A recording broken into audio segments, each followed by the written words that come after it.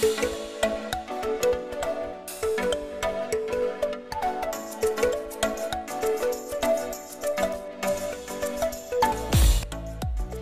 everyone, and welcome back to Sharon Culinary. Today is Inktober Day 5, and the prompt today is chicken. You don't have to follow the prompts. I choose to do so just so I can see what everybody else is doing with the prompts, as well as challenging myself to draw something that I may not normally draw. So here I'm just starting out with a fountain pen using platinum carbon ink, and then I will go in with this cheap ballpoint pen by Pilot. It's a B2P pen. It just so happens that this ink is waterproof. I found that out by accident. And today I'm going to be doing my coloring in with watercolor. So everybody enjoy, and I hope you have a great weekend. I may not be posting any videos this weekend, so if you don't see them, then I will see you back in a couple days.